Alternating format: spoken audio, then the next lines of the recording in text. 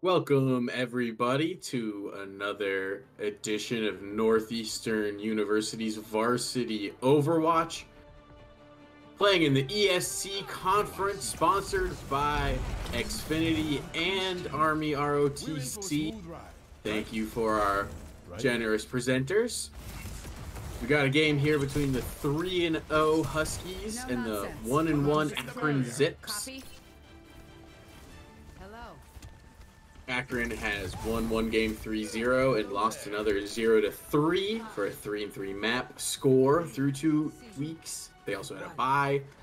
Northeastern 3-0 has not dropped a map yet, is looking to continue a hot pace. They are leading several statistical categories all over. And they're looking to continue some hot play from the beginning of the season, but that is an early pick for Akron as they get timid right off the bat. Some trades here. They're better trades for Akron so far. You definitely do not want to be losing your Sigma. It is very hard to play Overwatch 2 without a tank. And losing a tank is much more meaningful now that each team only has one of them. Seeing a very different style approach to this map. Akron going for the rush comp with a Reinhardt and a Lucio to move him around real quickly. Northeastern going for more of a traditional poke, something a little more of the Overwatch 2 times. But if you run the rush stuff from Overwatch 1 well, as we've seen even up at the pro levels, it is very difficult to beat. And that is what Akron is doing so far to the Huskies. They're going to look to regroup. Probably look to hopefully get a kill onto one of Akron's players before they leave this high ground. It is a big advantage in any shooter to have the high ground because it limits the angles that your opponent can see you at. Well, leaving you in relative safe, well, you can shoot heads, which in most games, including Overwatch, deals more damage if you hit your opponent in the head. There's a great angle here by Woe. Not quite able to get that Lucio, but got him rather low. Forces the beat. Akron's gonna have extra health here for a while.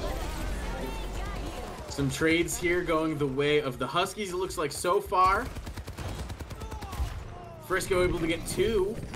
Looks like Northeastern's gonna be able to flip this point with 74% of capture progress going towards Akron. Northeastern will need to play nearly perfect from here on out on this map to be able to take this round of the best of 3 control. The good news is it is much harder to retake than it is to defend.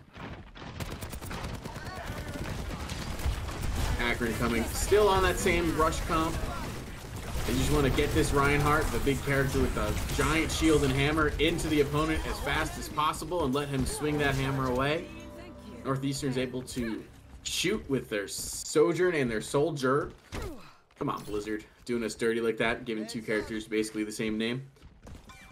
But are able to shoot from some range and burn the shield and burn the tank before he's able to get any damage done. 44% here already for the Huskies. One more fight win for the Huskies, they'll be even. It'll be anybody's game. Got some really good ults here on board for Akron, but a great job by Frisco there to use his shield, angle it into the ground, specifically to block the Reinhardt ultimate. Hedwig gets a clean up there. They play with the Kiriko for a second to stagger the kill a little bit. And just like that, Northeastern is right back in this game. They will be fighting with the advantage, and they will be looking to make this the last fight of the game if they're able to win it. No ultimates for either team. QG Hop will likely be the first one on the board with his ultimate ability up. And then he can use that to help his teammates build theirs as well. There's the ultimate from QG Hop. Pixel Bar falls. Pixel Star falls, excuse me. And all of Akron falls with it. Not on my watch. A very tough first hold by the Zips, but once they ceded progress onto the point, Northeastern never gave it back. We'll have to see if Akron goes with something different here on the second point. The other 2 points on Nepal are not quite as friendly to the Reinhardt comp. You can certainly still run it. We've seen teams at every level always just love to run the Reinhardt rush stuff. It looks like at this point that Akron may just be a Reinhardt rush team. We'll see if they have anything else in the toolbox. That is a big change going over to the Roadhog and Reaper. Roadhog has been a very, very strong character for a few months, but just the other week got some significant nerfs to his abilities. And other than going for some cheeky hooks that result in environmental kills, I'm not quite certain why you would run this character right now, but maybe Akron's got a plan. We'll have to see. Both teams want to fight on this high ground that looks over the point. Classic Overwatch strategy. Control that side there. Very close to Max getting caught out there. Hedwig just burns down Tasmino. I think that is going to be happening with some frequency as long as they continue to play that Roadhog. Briscoe chasing the Mercy into the corner. Mercy's very good at concentrating heals onto one target. With some recent changes, has become even better at keeping people from dying. And the game is becoming more and more focused about you gotta kill the Mercy before doing anything else in a lot of compositions. Good rock there. We do see Akron switch over to the Sigma. That Roadhog was a fun idea. It could have gotten an easy fight win for the Zips if they were able to get a hook off, but it just didn't work out. And Northeastern is just going to run over him. They took the excellent angle fighting from both sides. Always hard to defend two angles. And anytime they went to defend one angle, they got shot in the back from the other. Northeastern here with 40%. Significant advantage on ultimate abilities. It's going to be hard for the Ashe of Akron to get much value here. There's not a lot of sight lines until you move much closer to point, and it looks like it's Northeastern's idea to play this one tight and close with these ultimates they've got online. Hedwig takes off that Mercy's head. Briscoe. Just another dominant fight win from the Huskies. Only pulling one of their 5 ultimates they have ready as soon as Hedwig does a little bit more damage. It's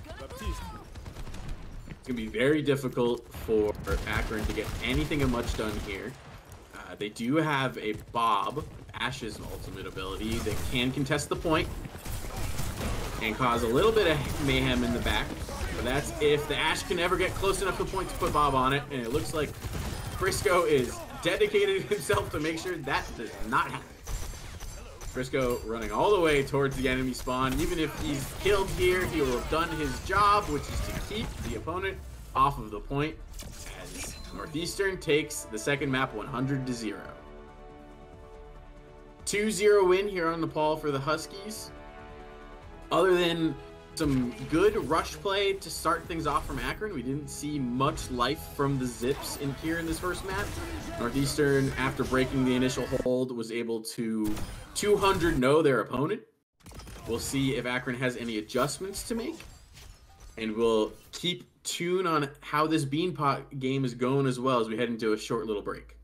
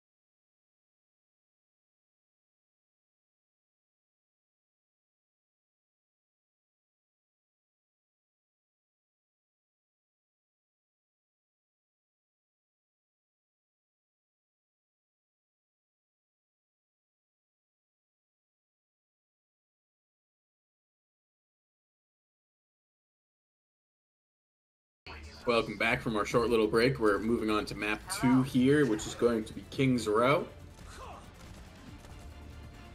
King's Row is a classic Overwatch map. It was in the game when the game came out. It's one of every team's favorite to scrim. Some teams hate it because every other team likes to scrim it. But it has been in forever. It is fundamental to learning how to play Overwatch as a team, is learning the strategies on this map. So it'll be fun to see two teams that have practiced this map an awful lot go at it. Again, we're seeing some stylistic differences. Northeastern looking to, again, be poking with that Sigma and a Junkrat. And we're seeing Akron does, in fact, just really like this Reinhardt rush look. They did have some success on it, so maybe it'll work out for them. Here they're going to look to take this high ground away from Northeastern. They know they can't necessarily move on to the point with that Northeastern having the presence they do. The Sigma shooting down from the top, the Junkrat lobbing in grenades. That was a great idea there from Akron, but unfortunately Timid and Hedwig just hit all their shots as the Reinhardt tries to jump across. And it's going to result in nothing much for the Zips. Frisco waving hello to his competitor, showing some good spirit there. This is going to be very difficult for the Zips to push. We'll see if they try to just push Woe here on the Junkrat, make him use his mines as mobility to not die. He is really the only target they can even get to at this moment. They can't really access this high ground. We are going to see Frisco drop, but with Timid and Hedwig still shooting from up top, it's going to be very hard for Akron to have any much point control here. And we see, again, a wave of red falling in the kill feed. And as that is another team kill for the Huskies. Huskies looking great here. They've started off very strong. They continue to work on things week to week, so they're only getting stronger. Here's a fun change from the Zips. They're bringing out the Symmetra. Maybe try to teleport to this high ground where Hedwig and Timid and Frisco have been absolutely annihilating them from. We'll see if the Sim's able to get the TP up and enough of their team up there with them for it to make a difference. It looks like possibly. Very good tire there. Very good absorption of the aggressiveness there. Just, you want to come to this high ground with the teleporter? Great. We'll let you. We'll back up. We'll kite, which is shooting while you walk away. And we'll just absorb the aggression. And then as soon as we see enough of your abilities come out, we'll turn it right back on you. That is just very good fundamental Overwatch from Northeastern. Northeastern here with 4 of their 5 ultimate abilities. Akron's looking for a little bit of a different approach here. They're going to try to go under. They're going to lose Jet very early. And Woe's going to be able to lob in some damage here from the side, certainly. Got a bunch of ults coming out from both teams. Tim is still holding on to his. If Northeastern gets into a lot of trouble like that, he's able to pop it and really turn the fight just with his saved Transcendence. And Northeastern's getting another fight win. That was a good look there from Akron. Weren't quite able to finish it, but they were able to get into a much better position of the map to take that fight. They hadn't have lost to Jet so early, they might have been able to actually do some damage there. I think they've done a good job adjusting here. We'll have to see if they've got any last minute adjustments. This will likely be the last fight unless they are able to win it, or at least half win it. Jet's got his visor here. He can do some good damage there. He's going to have to watch out. He can't really peek with his visor, so it's kind of a wasted ultimate because that window is going to do so much damage on him if he does peek. Hedwig takes off Max's head. And that will be all she wrote for Akron here on King's Row. Maybe they'll be able to get one last touch, but it's going to be very difficult. No, that will in fact be all she wrote here for the attack on King's Row for Akron. Northeastern will just need to get 33% progress on the point to go up 2-0 in the best of 5 series.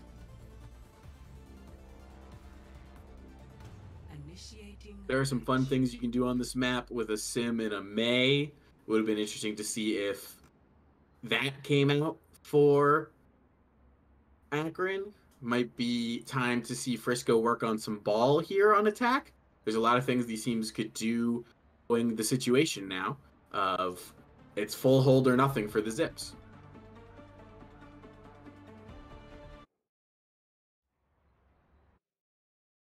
Plenty of bombs to go around. Looks like Northeastern's gonna, for the most part, just play this straight up. Hedwig is gonna play a little bit of Widowmaker here. Definitely a point that you can do that.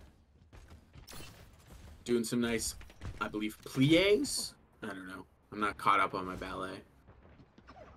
Seeing some interesting stuff here. We got 3 Omnics, an Australian, and an Egyptian lady for the Zips. Ramatra is very good right now, and Bastion can certainly surprise a team. So this may end up working for the Zips here. The Ana can build her Nano, almost any of the targets. Zenyatta's got a much better ultimate ability than Baptiste for this all or nothing kind of setup. I like a lot of the changes I'm seeing for the Zips, so we'll have to see if they work. Hedwig's able to cut Max down. That's a lot of damage that the Zips are losing now.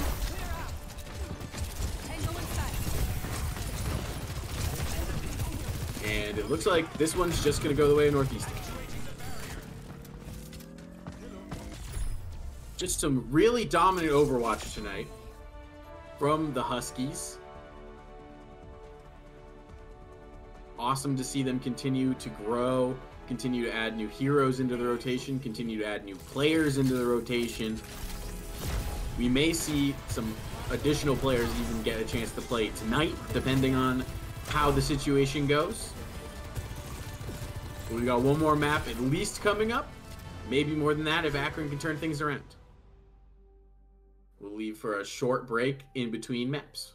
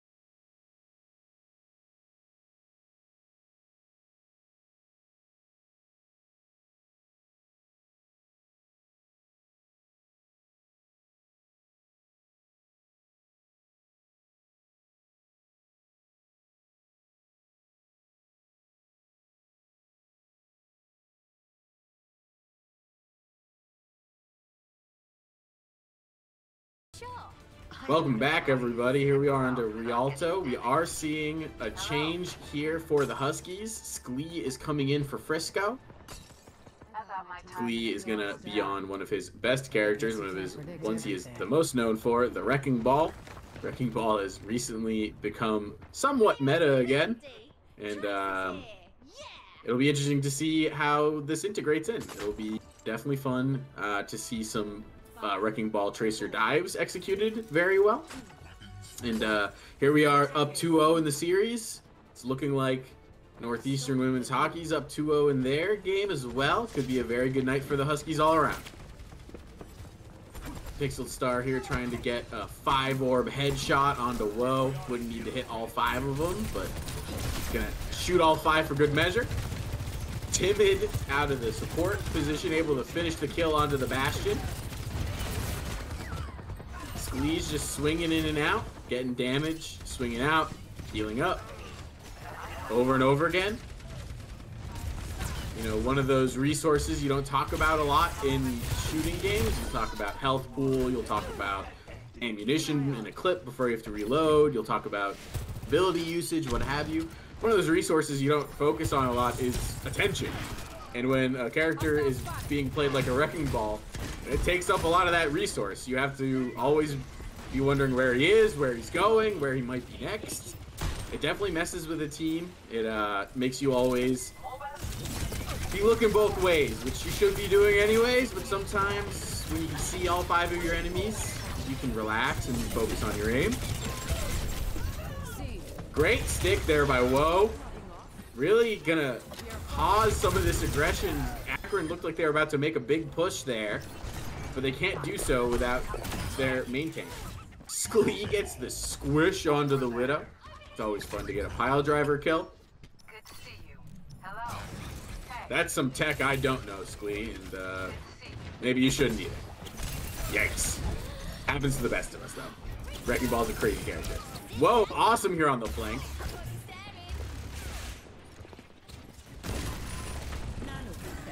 Max trying to chase the Tracer, who falls to the Venom Mine. Northeastern still in a good position here. Lee, even with his swim, is very fast, very good at his rollouts. Gets back right back in the fight, takes out the Widowmaker. Timid on a 5-player kill streak. Love to see a bloodthirsty support. And we're gonna see some Woe onto the Widow. Got to match Widow for Widow. The honorable sniper 1v1. We've got double trances here. Both teams are going to be able to essentially end an aggressive push from the enemy as long as their Zenyatta is alive. There we see Pixel Star pull it. Tasmino is getting rather low. Jet gets a headshot onto Hedwig. And went on to QG Hop. Woe's able to counter, but falls to the Bastion ult. Now Sklee has a lot of hit points here. And still a Timid on a pocket, so this is far from over. If Timid falls, that's worst case scenario. But Hedwig's back. And they were never able to do that much damage to Sklee through the Timid pocket, so Northeasterns are going to be able to hold on here and stabilize. Very close there from Hedwig. Very difficult to push into Zenyatta and Bastion combo if you get Discord orbed and turret formed. Hard to stay alive more than a few seconds if you're lucky. They've switched over the Akron Zips over to a Winston. Winston will do a good job of getting on to QG Hop here.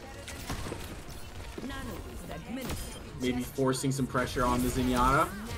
But not so much pressure that QG Hop's felt the need of pulling his Transcendence. ESG element. Last one to fall. Trying to hide up top. Maybe get a last second touch onto point. Asleep. Stall things out. But it doesn't work out. And Akron falls here. Just shy of capturing the first point. Northeastern will need to get 89.42 meters to make this another 3-0 series for the Huskies to go 4-0 ESC play.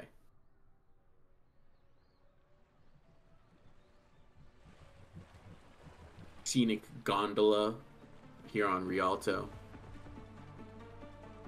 You really should be like rowing or something. Come on, Blizzard. That would be way cooler. All right. We're going to get some Doomfist here from the Huskies, potentially.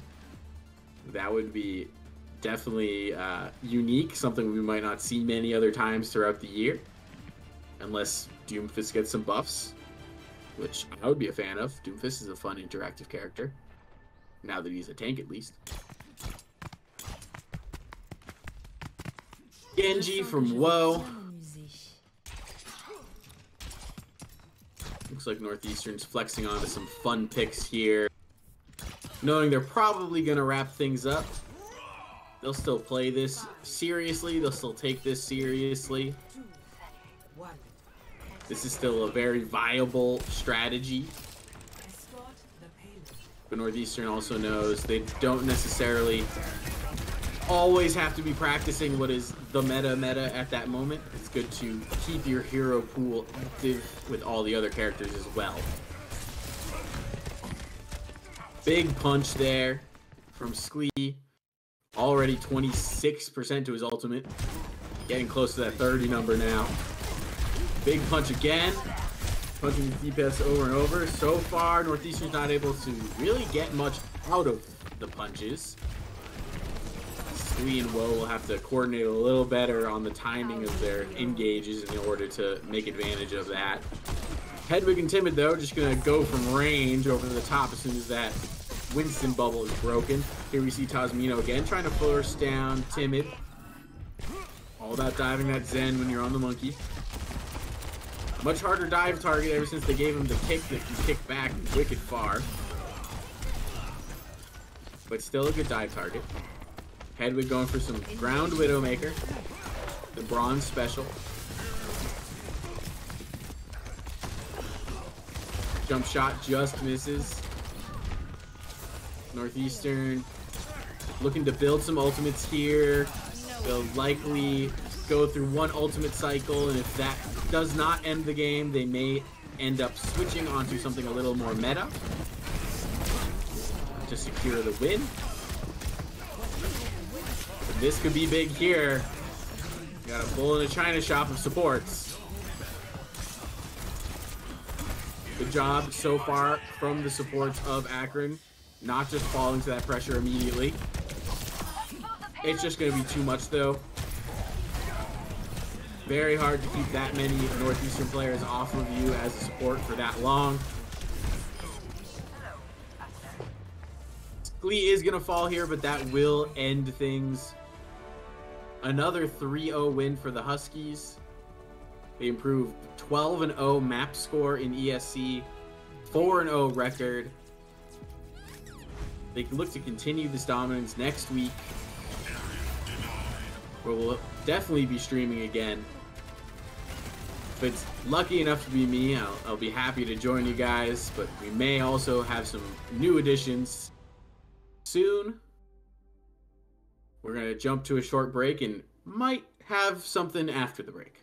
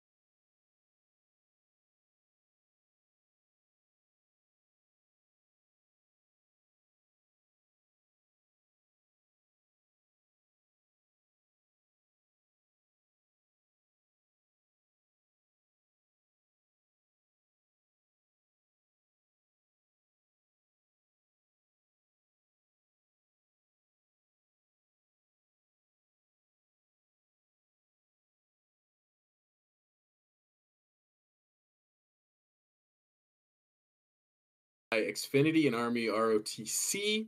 We saw another 3-0 win from the Husky Varsity Overwatch team, and we're joined here by Max or Frisco in the game. Frisco, how's it feel to be 4-0? Hey, every day we just come into this league, we do what we do. Feels good. Absolutely. We saw a very different stylistic approach on most of the maps with Akron going with the rush and you guys doing more of the Sigma poke sort of stuff. What's the hardest thing as a tank when you got a Reinhardt running at you? Probably just choosing with the kite, like it's easy to just stand there and get walked on and say, oh, I didn't get healed. But, with Timid on the team here, he's very good at letting me know when I have to run away. So it takes most of the responsibility out of my hands, but still got to get that done. Yeah, absolutely. Do you have a preference when it comes to when you're playing tank? Would you rather it be a mirror, or would you rather you have some differences that you can take advantage of? The way our team plays, we're very like about finding that little angle that we can slip into to win. And when it's a mirror, that's kind of hard to find because it's more Yep. just head-on-head combat. So I think I actually like it better when they're saying something else. Awesome. And we saw Sklee come into for that third map. How's the wrecking ball lessons going? He's just a master, I feel like he could teach me much as he wants, but I'm just never gonna be quite at his level. But they're going well, I'm learning. Awesome. Well, it seems like the whole team's learning. You guys started strong. You're just getting stronger. We look forward to watching you guys again next week. Thank you. Awesome. Well, thanks for joining us, Max, and thanks for joining us, viewers. We will see you guys next week for some more Overwatch action.